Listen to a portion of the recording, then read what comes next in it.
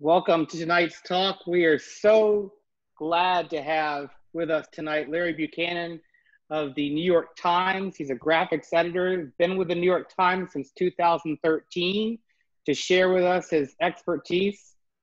Thank you, Larry, for being with us tonight. So glad to be here. Thank you for having me. Awesome. We can't wait. Before we get into our discussion tonight, we want to just remind everyone that if you have questions, to please use the Q&A. Mike Simmons will be kind of our helper in filtering some of your questions and feeding them to us as we go through our discussion. And we're just excited to hear what you have to ask him because, again, Larry's here for you guys. He's come all this way, not for me, but for you guys. All right, so I'm just going to share a screen real quickly to give us sort of something to look at besides our beautiful mug shots here. And I think I might need some help from our actual host there. He's disabled my screen sharing, so we'll just take 1 second. Here we go. All right. There we go. And we will view that slideshow. All right, so Larry, again, welcome. Thank you so much for joining us.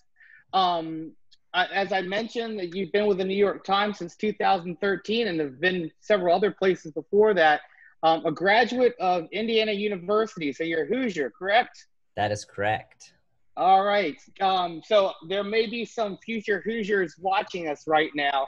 So can you tell us a little bit about, actually in our conversation before we came on here, you're talking about actually having attended a Herff Jones camp. Tell us a little bit about what brought you to where you are today. Yeah, I when I was little, I don't know why I was always interested in newspapers and yearbooks and making stuff, maybe because I thought, or I guess in middle school and high school, it was the class where it wasn't structured. It always felt like the class where you got to structure the thing. There was like a pile of blank pages and some crazy advisor who was like, those are for you and you should fill them up. And we were like, what do we do? And they were kind of like, we'll see what happens at the end of the week, you know? And I always loved that. And I kind of fell in love with that feeling. And yeah, I went to yearbook camp and newspaper camp and then later went to college for journalism and fine art at Indiana and studied both of those things for 4 years and then graduated. And eventually moved to New York, where I got a job working for the New Yorker magazine. I had a friend who worked there. He sent out a tweet that they were looking for someone. I replied to the tweet that I thought I might be interested. He sent me an email. He asked me if I could come to Times Square to interview. I was doing nothing. I told him I could put on some pants and go to Times Square and do an interview. And so I did that and didn't screw it up enough. And they offered me a part-time job basically at the New Yorker magazine, making these small interactive graphics. And I made those for a couple of months, maybe like 2-ish months. And then a couple of people at the New York Times saw kind of what I was doing, and I was posting on Twitter, and they sent me an email and said, would you like to come over for lunch? Lunch was code for interview. I did not know that. The lunch went well. And so they asked me to join the staff. So that was 7 years ago. So I've been at the Times now for 7 years. So enough for a whole presidential administration and almost an entirety of another one. Several Olympics in there in between. That's awesome. Well, I've been looking at a lot of your stuff online, and you have an amazing skill set that you apply. And I'd love to talk a little bit about how you acquire that.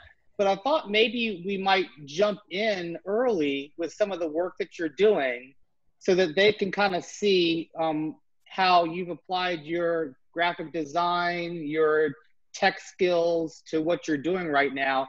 And then we might backtrack a little bit to talk about how they could perhaps maybe, improve their skills and apply some of these skills to their work. So yeah, that sounds great. Sound great? Okay. All right. So if you haven't been following the New York Times, here's a plug, you should. And many of you probably remember that when the 100,000th person passed away to COVID, the New York Times did something very unusual. And I think this was part of that, wasn't it, Larry? That whole front page plus the digital aspect. Can you speak to a little bit about what that all entailed? Because it was a very monumental thing for the New York Times to do that. Yeah, it really was. And it was kind of a monumental thing, you know, in history, I think. And so we felt the need to kind of recognize it in some way. But I guess I'll kind of back into that story by saying that, you know, I work in the graphics department. My title is graphics editor. And essentially, it's not a great title. It does not really encapsulate what we actually do. We're more like reporters who typically don't write long stories, but instead try to focus on any other kind of form of journalism first. So in the case of this piece, we had a graphics editor, Simone Landon, who, you know, we've been tracking all this data and tracking all these deaths, and we knew we were going to hit 100,000 people, and 100,000 people is an unbelievable number of just actual human lives. And because people are dying, are still dying so fast from this, you know, we felt like we wanted to try to figure out a way to convey a sense of scale and a sense of individuality, right? There are a number of ways to try to do either one of those things, right? You could, you know, have circles that are sized by the number of people that died in various places across the country. You could use a bar chart. You could, you know, reduce those names down into some sort of other form, right? But ultimately that obscures the fact that each one of these people was a person, had a life, had a name and an age and an occupation and family and stories, right? And so that's hard to do and also try to show scale, right? It's hard to do those two things in tandem. And so what we came up with eventually was this, I sketched these little people, these little people icons, and we came up with this idea to, you know, try to represent each individual with kind of like an icon of a person, but then call out 1,000 individuals. So 1% essentially of the people that died with a name and some sort of signifier. So as kind of what often happens with our work, if you're a reporter, maybe your first instinct is to open up like a Word doc or a Google doc or something that you can type into, you know, and have long strings of text. And I really am a firm believer that the form in which you choose to start the story or the piece will ultimately kind of start to dictate what it will look like in the end. And so if you change that form at the beginning and flip what you start with, then you can all of a sudden have a much different outcome. So in our case, we're not going to start this piece with a Google Doc. We're going to start this piece with a spreadsheet. And we're going to say, okay, row 1 of the spreadsheet. And then we're going to try to define what those columns are across the spreadsheet, right? So we need to figure out who has died. We have a sense of where they lived, but one source of how and who has died are obituaries. And so we combed the internet for 1,000 obituaries of people who died from COVID. And then you put those 1,000 obituaries into a spreadsheet. That's 1 row to 1,000 rows. And then you start to break out those individual details. Can we find a name? Can we find an age? Can we find a state? Can we find a signifying detail? Can we add a link to that story? How can we confirm those things? Can we find another thing? Do we need images? So by kind of flipping the way we start this process, as opposed to say, we're going to write a story, then we're going to add some stuff to it. We like to start from, we have an idea. What is possibly the best form that we can tell that idea in? And in this case, that form started out with a spreadsheet, as a lot of our work does, and ultimately kind of took this form of this hybrid, you know, story graphic kind of treatment that we presented in this way online, and then in a very kind of very, very, very traditional yet kind of unbelievably radical way in print. Yeah, when I was scrolling through this, and forgive us for not showing you the website right now. If we have time, I think we really definitely should go back to some of these pages, because the digital aspect is so much, you know, more powerful than obviously these 3 screenshots.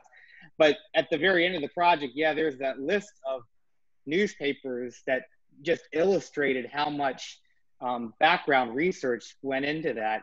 Do Yeah. you have an idea of, from start to finish, like time-wise, what you spent on something like this?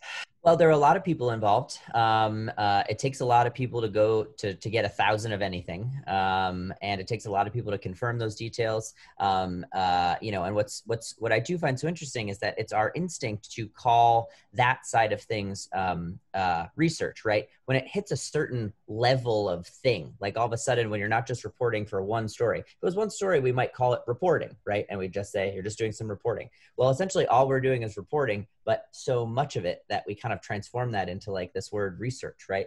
And in that sense, I would say that this is something that probably took us, you know, we knew the 100,000 deaths was coming and we wanted to mark that milestone. So we kind of knew it was maybe based on some projections that it was coming in like a week or two. And I would say we kind of put all this together in the span of, you know, maybe 10-ish days, something like that.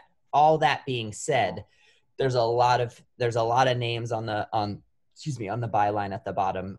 It took a lot of people to get this done in that amount of time. But when you can kind of crank up the kind of architecture and machinery of the New York Times around a singular vision, it really is kind of an amazing journalistic machine that can produce unbelievable volume very, very, very quickly.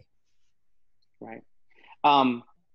I'm going to ask you one more question. I'm kind of checking with Mike to see if we've got some questions. I saw somebody raise their hand, but I got to ask you about the headline there, and maybe also about kind of the, I was called the motivating factor behind doing work like this, but sure, this is kind of like higher calling work. I mean, you have a mission here that obviously is pushed. This concept must be difficult for, I guess, I mean, you said you had so many people working on this. Do you, when you're talking about the concept, is there a phrase that you just keep coming back to when you're working on this to drive you? Or is there like a unifying, almost thematic element like you would have in a yearbook where you're connecting it to this greater purpose of doing this story? I mean, I think in this, you know, in this case, our purpose is fairly straightforward and fairly simple, which is we want to tell readers that this is not a number, that this is not just a number. This number that is so huge and that you can become numb to, and that I would say many of us are numb to still. That number is much higher than 100,000 now. It's pushing closer to 200,000, and that is an unbelievably large number. And so I think that was our driving kind of force behind this piece, which is, and that's a lot of the work that we do in the graphics department is, I think falls into the bucket of small things added up, right? So we can take, there are isolated things. Every one of these people, not everyone, but the 1,000 we found got an obit somewhere in this country in a newspaper, right? Once you add those up, you get an unbelievable portrait of something much bigger than those 1,000 people. And we can do that with so many different stories. And I think if you look at that theme through our work, you'll see it over and over again. For example, we just did a piece about police brutality in the NYPD. There were these videos on social media from the first 2 weeks of the protest after George Floyd's murder that showed police acting aggressively toward seemingly peaceful protesters. Yeah. And I'm trying to get to it, actually. Oh, sorry, I didn't mean to jump the gun. Keep speaking. Keep speaking. I'm about to get to it. But what I think the only reason I bring that piece up is because, you know, you can see these isolated incidents, but then once you add them all up, we ended up finding 67, I think, or 64 videos that created this much larger kind of undeniable portrait of what was happening. Yeah, that's the piece right there. What was happening during these protests. And so again, we can take a small thing, one video, and then look for all of them. And again, this piece started out as a spreadsheet, not as a story per se. And then we have to call every single person involved and say, did you shoot this video? And we interviewed more than 100 people for this story to get a sense of the scale of this problem. And I think this is ultimately much, much different than that COVID piece in many, many ways, but in one very straightforward particular way, it's actually quite similar. It's a small thing, an individual death or an individual police incident or an individual tweet from the president or an individual, an individual metric going up or down. And then we take those and we try to get all the data and add them all up. And then all of a sudden you get this much larger kind of grander portrait of a thing that maybe speaks to it being not isolated and much more widespread than anyone had thought. That's great. Mike, do we have any questions that we wanted to go to yet, or? There's one specific, and Larry, coming out of the yearbook background, is from Carlsbad High School. What role do you think graphics could play in yearbooks this year? And I wonder, because I'm a photo guy, we're going to be challenged by maybe not access to our people, to our cameras even. Is there an opportunity for yearbook staffs to embrace even more graphics? And do we need to be worried that we don't have the tools of the New York Times? Where do we start? No, I don't think you have to be worried that you don't have the tools of the New York Times. The New York Times runs basically off of a giant Google Doc, so you all have it. It's kind of it's actually unbelievable, the tools that are available to everyone, and there are very, very, very few things that we use that are proprietary or anything like that. I mean, our CMS that we use is something that we made custom, but it's nothing better or worse than any other person's CMS. It's shitty in the same ways and it's good in some ways, whatever. But we use Google Docs, we use Google Spreadsheets, we use all the Adobe products, Illustrator, InDesign, Photoshop. And then we have some other things, and I can send them to Chris and Mike, and they can send them out to you guys, that we continually rely on. A lot of just simple HTML, CSS, and JavaScript to create these websites. And to Mike's initial question, which is, could you embrace graphics more in a yearbook? And I think the answer is most certainly yes. And ultimately, I think part of that is, again, a mindset flip. I think so often we think of graphics as extra to a story. I think that in a traditional way, graphics sat in a newsroom, right? There was a graphics department, and then there were reporters, and the reporters went off and did their fancy reporting, and then they came back to the graphics department and said, make us a bar chart, make us a map, put it in the story.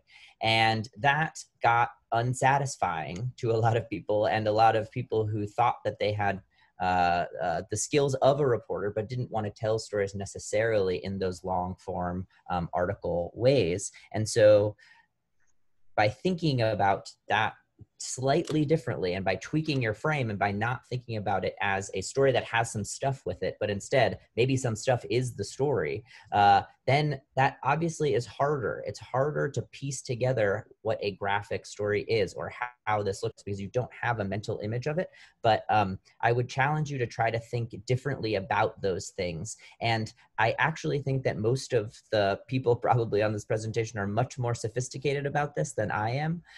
I'm not that old, and I have been working in journalism, for the better part of the last decade. And I work with a lot of people who are much older than me, and you guys are already doing this on your phone all day, every day. You are already telling these stories in different ways. Yet, when we go into a classroom, for some reason, we think that we have to write long things. We think that the only thing we need to do are write articles and then take pictures and add them to them. Why? Why is that? That is not the case. That is not true. And you probably don't read articles. You probably didn't. I bet you if I had a virtual hand raising thing right now and I asked you how many of you read an article from top to bottom today, I bet you out of the 100 people on this call right now, maybe 5 of you would have read an article from top to bottom. And I can't tell you how many of you spent more than 3 hours on this phone.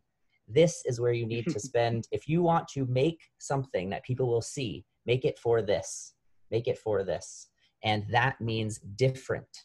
That means use the images that you're capturing every day and tweak them in a slightly different way. Take screenshots of Google Maps and draw on top of them.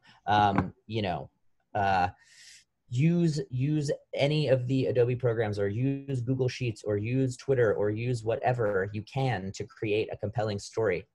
Sketch something out and take pictures of it with your phone and piece that together.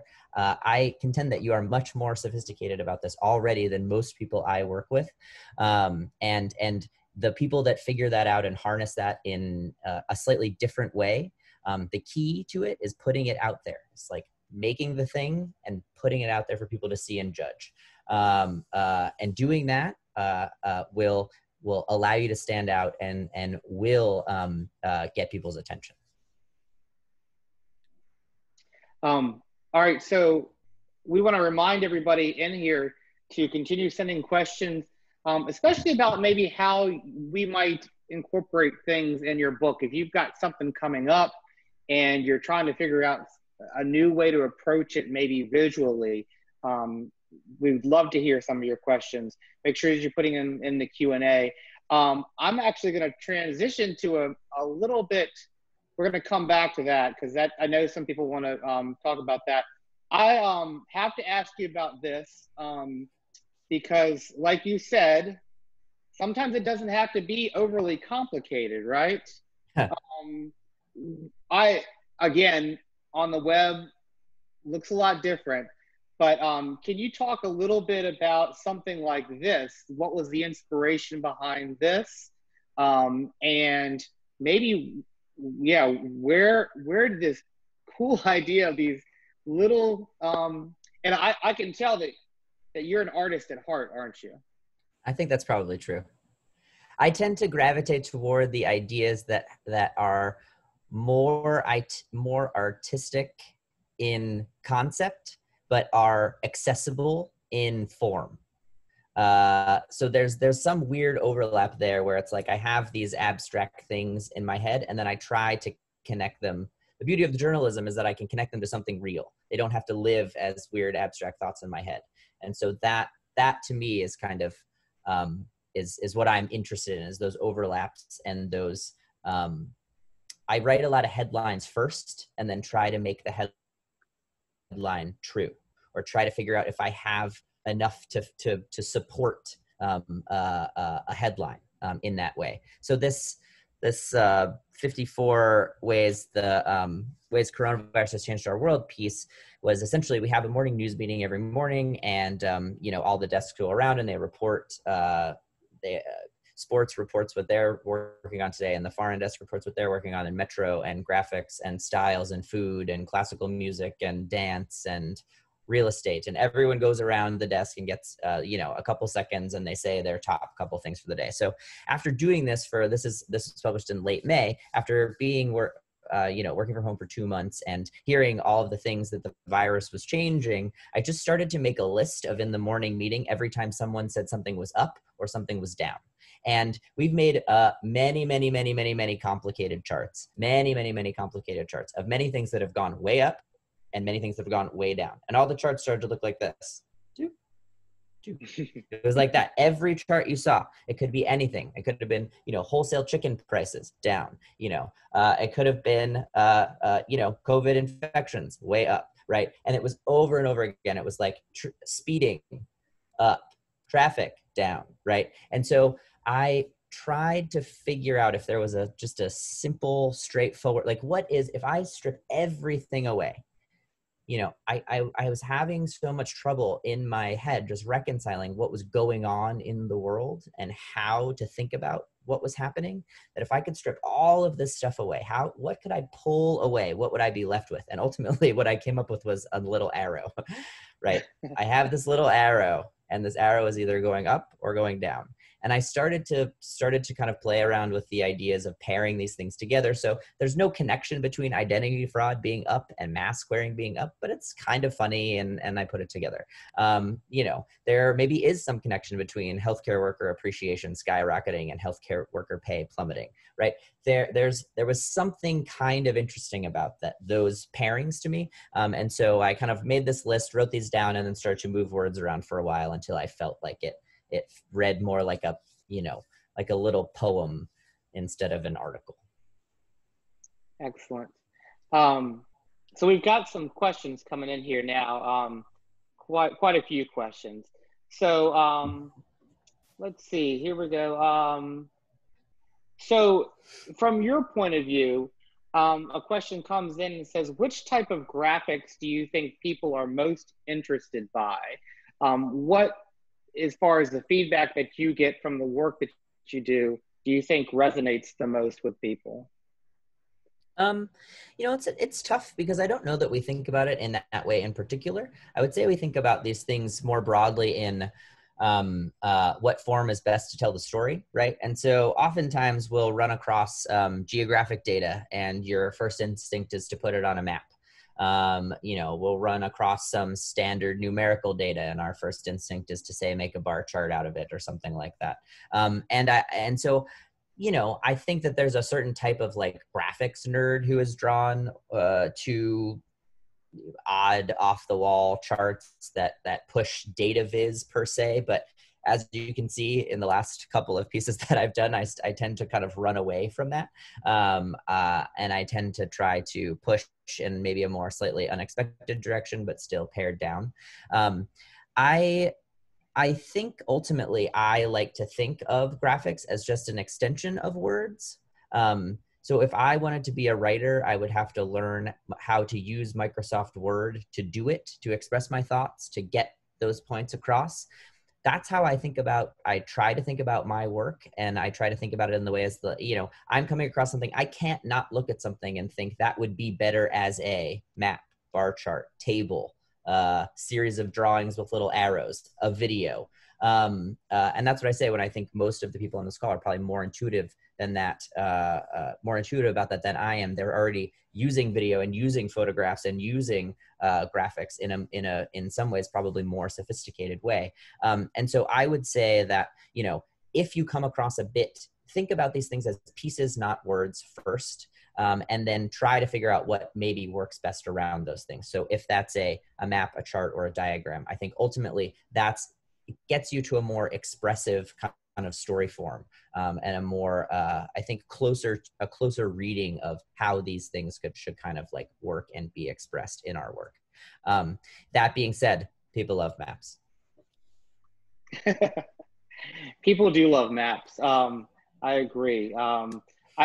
You did that map where, or I guess you did, it was more of a graphic that covers the median income of the subway line. Yes. So that's a way to take, I guess, something that everybody normally sees and then add your unique perspective. There are a lot of questions coming in here about rapid fire. Hit me with things unique. So we've got one that says, you know, graphics can sometimes seem chaotic or unnecessary.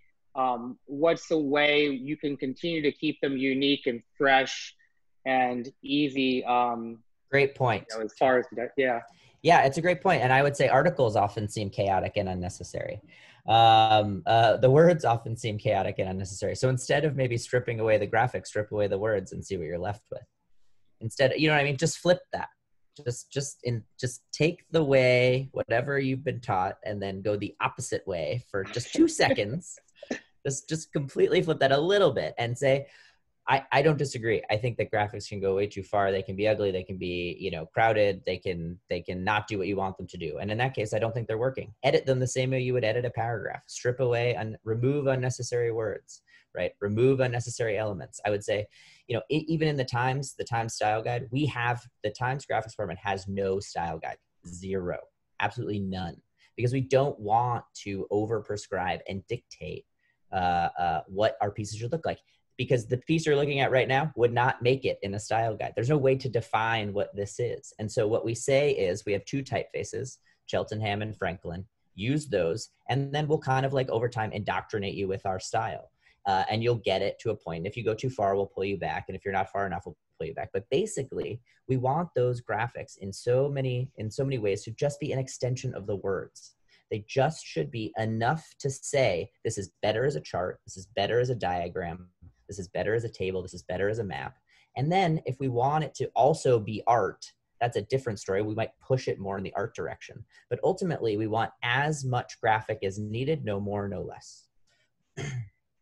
Chris, can I add a cousin question from the chat? Definitely. Larry, turn on your yearbook brain, old school. The question said, Mr. Buchanan talks about how the process the New York Times curates these large volumes of information to tell a more complete story. How can we apply that concept to yearbook, since we mostly follow a ladder and the subjects of the stories we're going to tell are going to be determined in the beginning of the year? I would guess that a little bit of flexibility to the latter is going to be crucial. But, you know, if I dumped you into art class, the art class spread, how do you activate your brain to say, here's a potential for a graphics story instead of an article? I would love to be dumped into the art class spread, one. That would be fantastic. And two, I think that ultimately there are many, many different ways to kind of go about thinking about that. I think that a couple of ways that you can start are trying to figure out these paradigms that you see throughout our coverage, you see throughout that you see run through other people's coverage. And I think that it is just a slight flip of mentality, right? And I think ultimately what you need for that are some good examples that you can steal. And stealing, everybody steals. You should steal. Just completely rip it off and put your stuff in there. It's totally fine. Everybody does it. It's the way the world works. So what I would say is there are a couple paradigms that you can start to kind of mess with. One is the small things added up, right? So in an art class, if you're on the art class spread, what are those small things that we could add up? The supplies, maybe the crayons, the markers, the paint. Uh-oh. I think he froze. Yeah, Chris, you can hear me, right? I can hear you. Oh, here he comes. He's back. Am I back? Yep. So the You're small back. things, Yep. small things adding up, Larry. We weren't sure if you were asking or answering.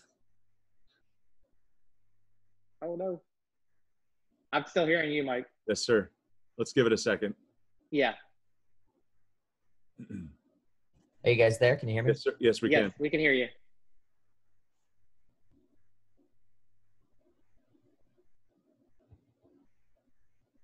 Uh-oh. I've still got you, Chris. Yeah, I got you too.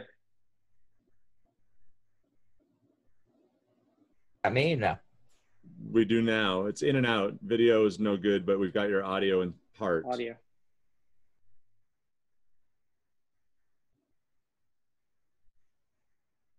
Everybody in the audience, guys, thanks for your patience. Larry, if you can hear us, I wonder about maybe leaving the call and we'll get you back in. If maybe that would help.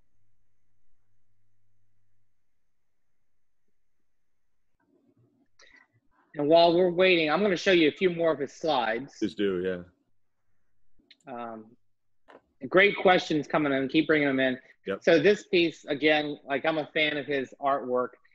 He did things overheard at the new MoMA. Oh, there you go. Larry, you back with us, back now. We're admiring some more of your artwork there. Speaking of art classes. Uh-oh. I think I might shut off, Larry, I'm going to shut off your video in the hopes that Okay. maybe we can get some audio. maybe it's a bandwidth thing. Can you go ahead and try talking to us, buddy?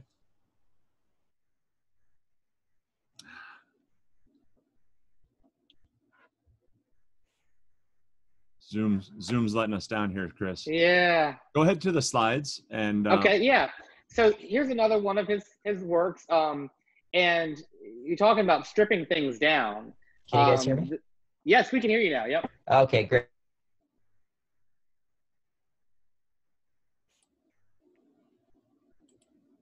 Or not. I'm going to text him, Chris. Yeah, and Larry, if you can hear us, I'd say leave the call. Yeah. Go ahead. And we'll bring him back in. Yep. I think that would be great. Yep. So I'll go back to show you a few more of the slides. But these are just little illustrations with little quotes here. And obviously you can really see the personality. It's a fun story. I think that these are things that, you know, you can also probably bring into your coverage of your school with quotes and things overheard and in different places. Just kind of a fun way to approach things here. Sorry, I'm going the wrong way there. This is a story that I hope he'll talk about when he comes back. We mentioned it a little bit, but you know, we're talking about sports and how sports coverage might change a little bit as we get into this year. And this is a piece that he did where they really break down how one player approaches scoring like no other player does, which is kind of a neat, unique way to cover sports, especially if you don't have time. We're back here. That's I'm back. great, I'm Larry. sorry. Okay. All right. No worries. No worries.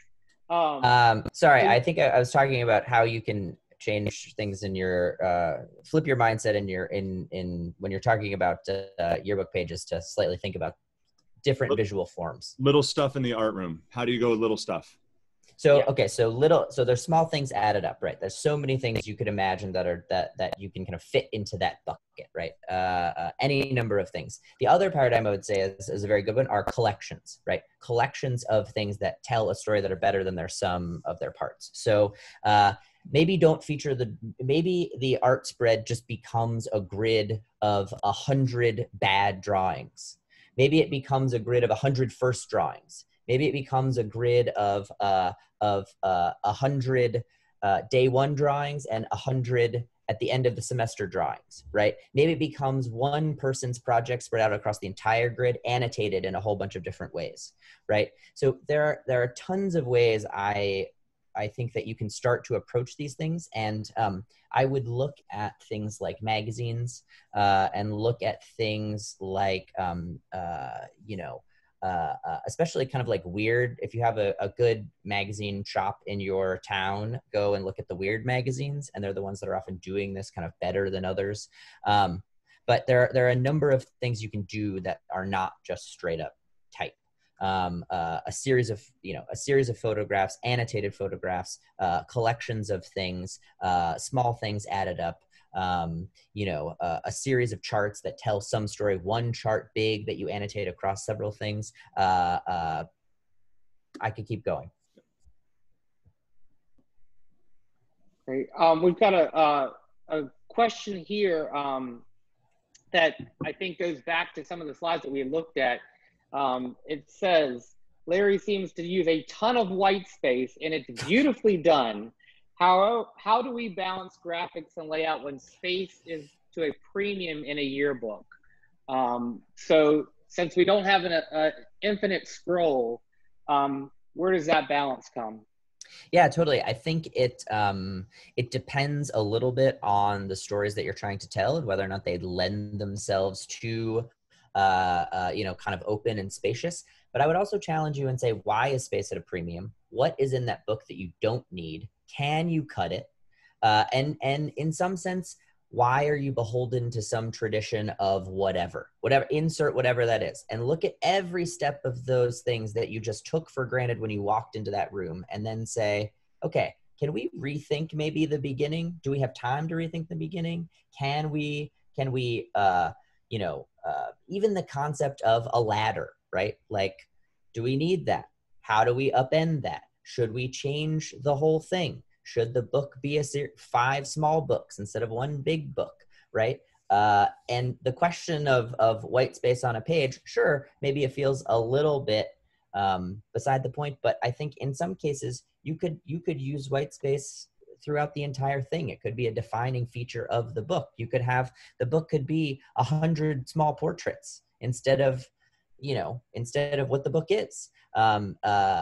You have that chance to reinvent that thing, and anyone who decides to do it will win all the awards and do all the things. I mean, if you blow up the portrait section, that'd be amazing. Please do it. Somebody do it.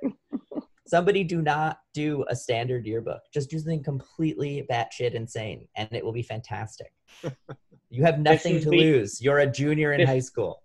This is the year to blow up the portrait section, although there might be some unhappy parents out there. So be it. So be it. The parents aren't happy about anything all the time. Right. We'll give them your contact information, Larry. I will happily field all of those emails. I do not care. I would love for someone to blow up the yearbook. From my point of view, I'm sure that you as a New York Times graphic designer would have a little bit more credence than me as a teacher, but we're going to move on. I think you all have the credence though. And I guess I'm not saying blow up the entire thing, but I think you have to go so far to make the point, right? That there are so many things that you take that you just do because a yearbook should do them. I would question all of them and decide which ones you think are actually true. Love that. Love that. We have a couple of sports related questions. So I brought this slide up with your Sam Kerr story here. One of the questions deals with tips for incorporating graphics in sports spreads. What are your general tips for that? And another person asked earlier, when you're developing your plan, where do you go to find inspiration to tell the story succinctly and through the visual element of storytelling? And maybe this topic here can address both of those, again, with the Sam Kerr story, or another story that you did on sports or something related to how you involved infographics or graphics. Yeah, I mean, sports are ripe for this kind of storytelling. Again, I think this is another example of not thinking of it as an article first and thinking of it more as a piece or as a piece of journalism that we're trying to figure out the best form for, not necessarily an article we're trying to add things to.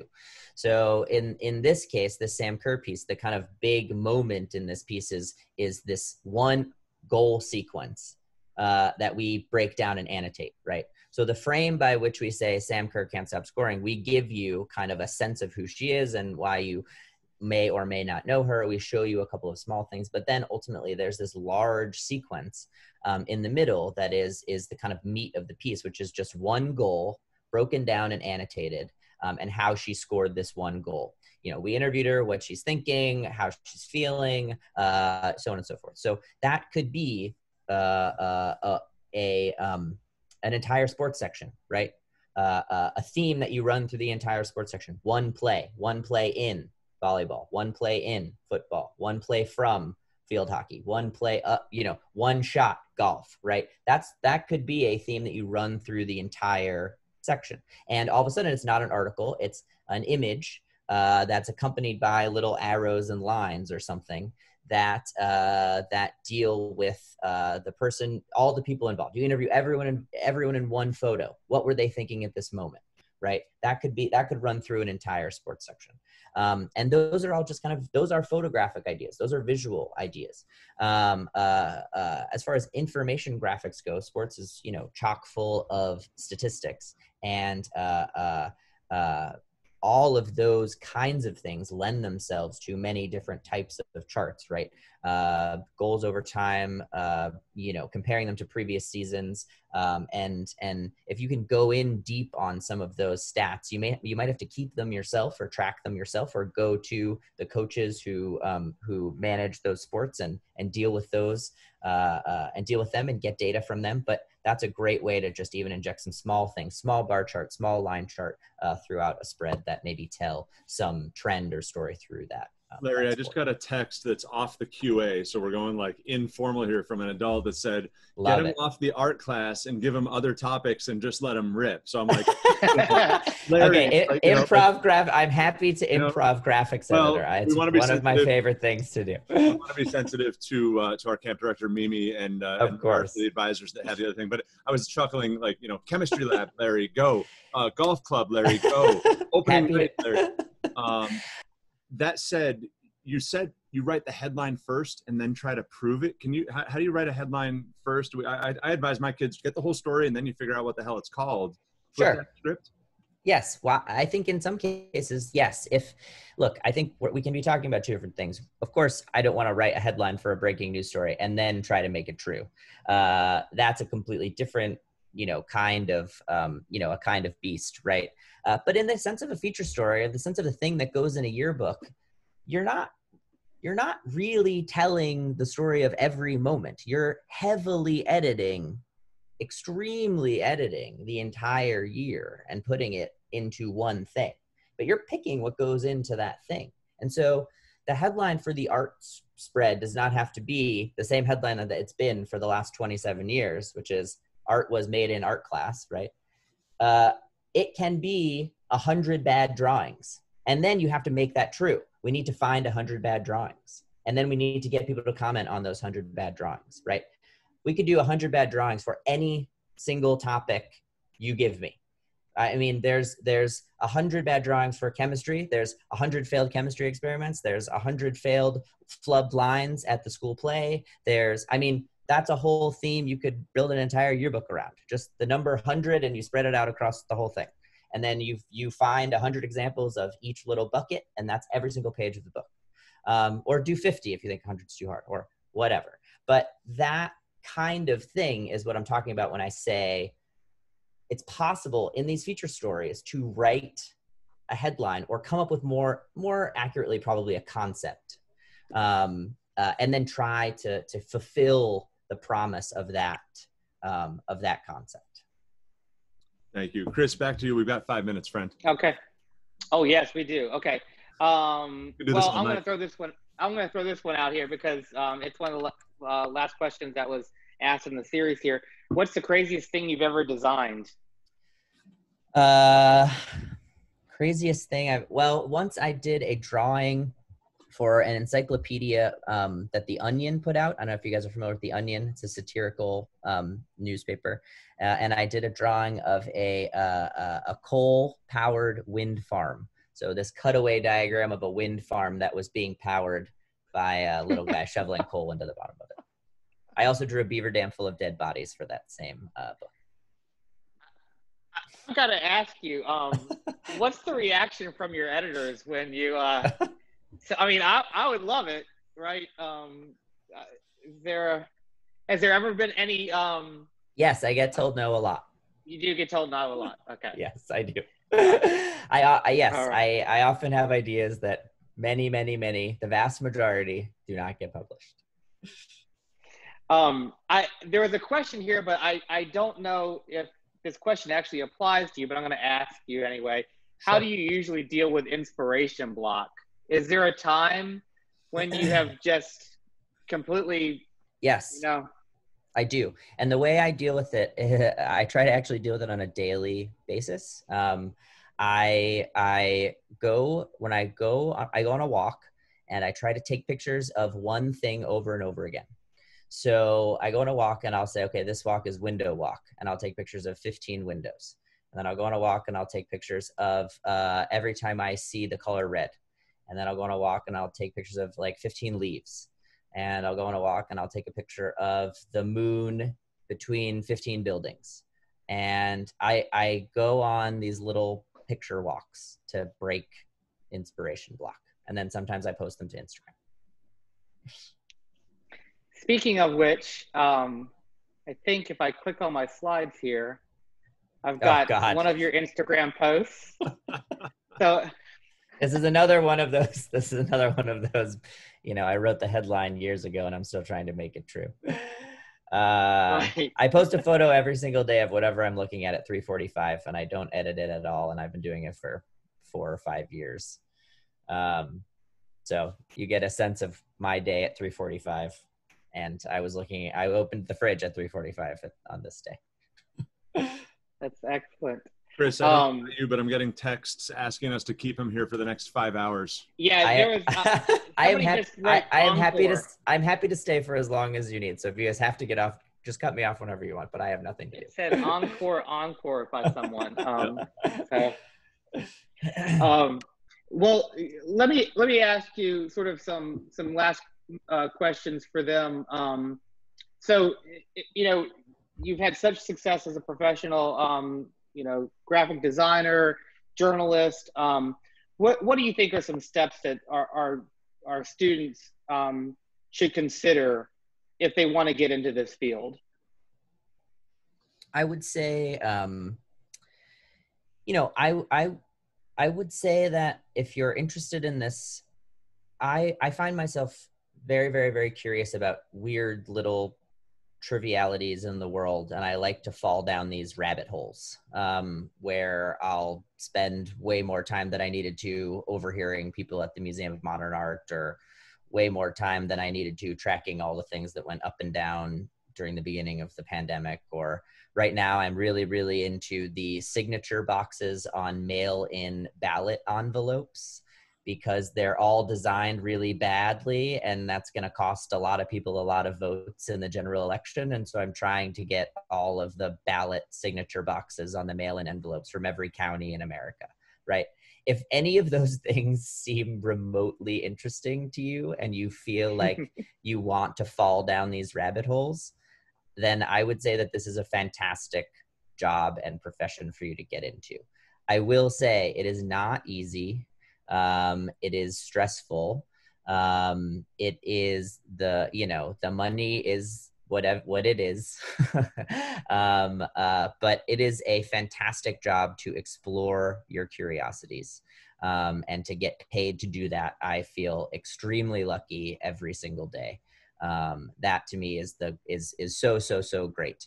And so if you are curious and you are interested in those kinds of things, I don't really think the form matters at all. But when I mean go deep, everyone can stay on the surface. So few people truly go deep. And if you can go deep, that is a sure way to win, right? And by deep, I mean getting every single ballot signature box thing from every county. It takes work, right? Or there are so many examples of this. Like there's this guy on Twitter who all he does is post changes in NBA uniforms, or not NBA, all sport uniforms. He just ritually monitors, it's called UniWatch, every uniform change in sports. And now he's like the uniform change expert guy. And now he's got a database of uniform. He went deep and he won on that. You know, you can go deeper, and that is a sure way to win. There are other ways to win, but since I only have 2 minutes, that is the fastest way. Go deep and be curious, and that will, I think you will find yourself successful in this field.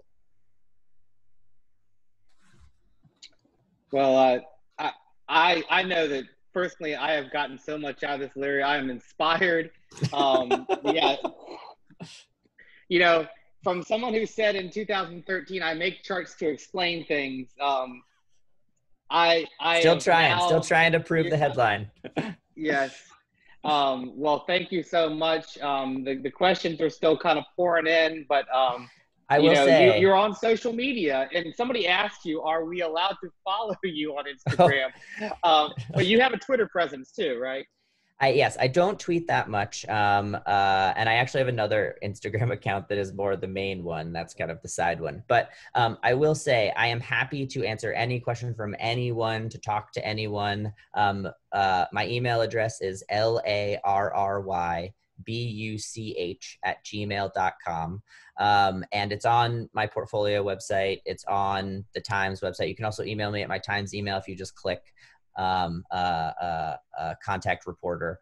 It'll send an email to me. I'm happy to talk to anybody. So if you have any questions or any feedback or need feedback, I'm happy to help.